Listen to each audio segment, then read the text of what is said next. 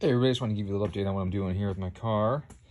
Today I am changing out the steering column and hope that I can get it to match up with the rack today so that I can pull the car out of the shop and actually steer with it. It's not going to be running, but I need to push it off the lift because I got to get the BMW in here to do an oil change, and I got to fix the exhaust. Part of it came loose and it's rattling, so I got to do that. Can't have my car rattling like crazy. See, the engine here is in a state of disassembly. Been fitting things, trying to get the radiator to fit right. This hose is just a little bit off on the angle and get it to go pretty close. Might need to make a custom hose in the end to get it perfect, but this actually fits pretty well once I get it on there. Sorry, I'm out of breath. I've been carrying parts and tools back and forth across my extremely messy shop. This place is such a fucking mess. It just induces a ton of anxiety. But what we have here is the NA intake manifold. A lot of people have used this and found out that they get some decent gains on it, and pretty much across the entire power band, which is pretty easy to believe with a nice long, large sweeping runner and the plenum there at the front. One thing that's interesting about it is that the cylinders, they're paired crossways, and if you look at the firing order, it's 1, 3, 2, 4. So the firing order goes like this in the plenum. And Killer B did the same thing with their exhaust on their header, where it comes out here. They rotate the firing order in the header, which is a really good idea. Now, MAP didn't do that. MAP went kind of crossways on their header, which is a bummer, because I like the header. I like the dimensions of the piping on the header and everything else. I just wish they had the same rotation of pulses in the exhaust. So they go like across, like this weird Z shape, X shape through the header. I don't like that. But here on the Subaru one, nice circle. Each of these 90 degrees or 180 degrees apart. So that's pretty sweet. I like that. So yeah, a lot of guys have had good luck with this manifold. It's not the manifold for 900 horse easily. It's more difficult to do that. Other manifolds flow more. But for a factory offering, and if you're looking for torque as well as spool and horsepower, it's a good upgrade. It flows like 15% more, I think, than the STI manifold, if I recall correctly. I think it's like 15%.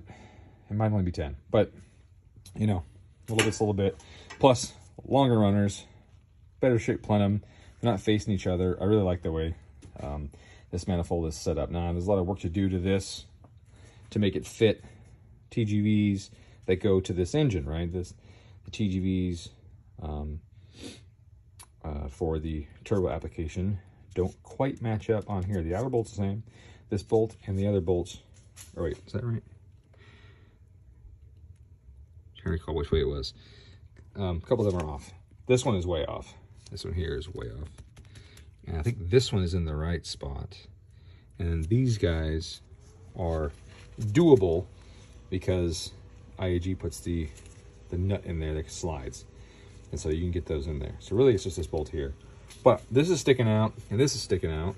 And that's not normally an issue, but it is for me because I have two sets of injectors going in here. And this injector's got to pass this right here and right here. So I have to cut this away and get it smoothed out so the injectors will fit on both sides in here. The other thing, this is a GC.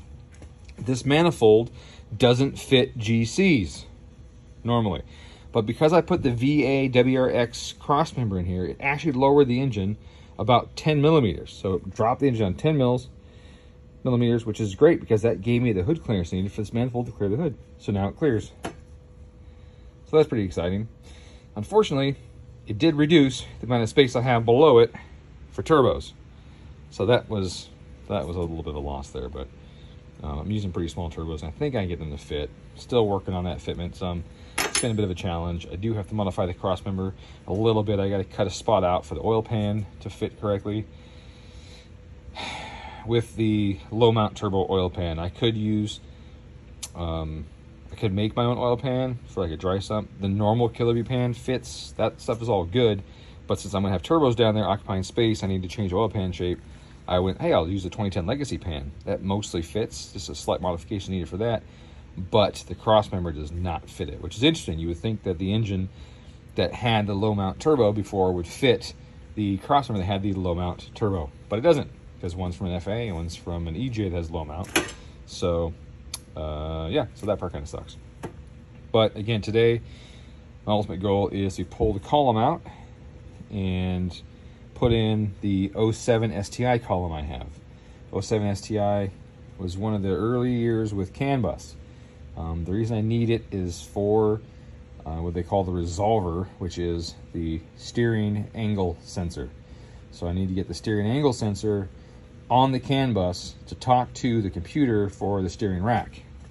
That guy right there. That's not its mounting location, it's just sitting there. But that computer needs to get on the CAN bus. I also have, for shits and giggles, a ABS motor for a 15WX. I don't need it. I don't think I need it, but I kind of want it for two reasons. One, I have less to rely on the M-Tron for to put information on the CAN bus for the rack to work.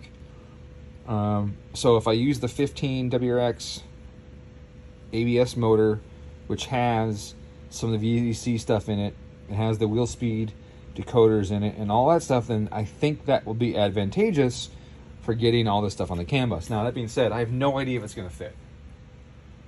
I know that the lines are different.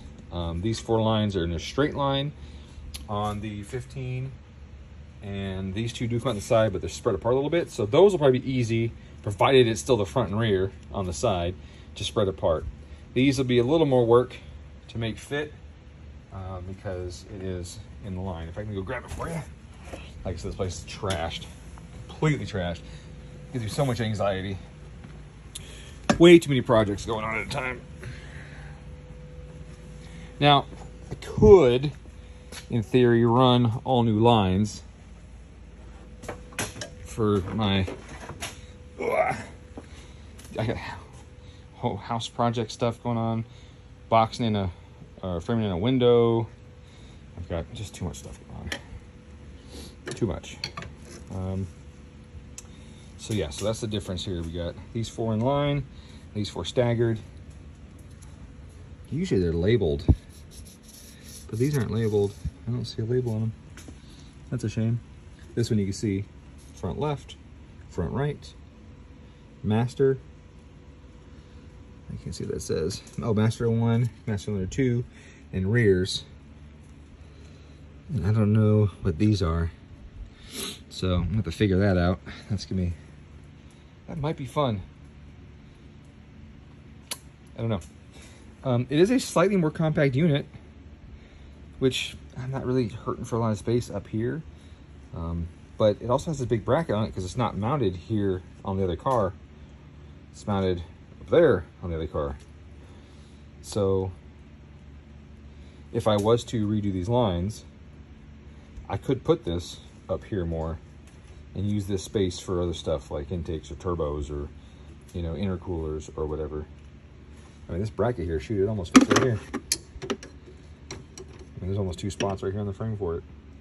This is a little high, but you know what I'm saying. There are things that could be done. Slid it back, actually. Move that reservoir, put it where the reservoir is. I could get it down here, attach it to one of those 2 mounts back there, and it would potentially fit up there. I don't want to, because then I got the wiring and all that stuff, but it's always a possibility. Who knows? All right, well, that's where I'm at. I just wanted to give you that update. Have a good weekend.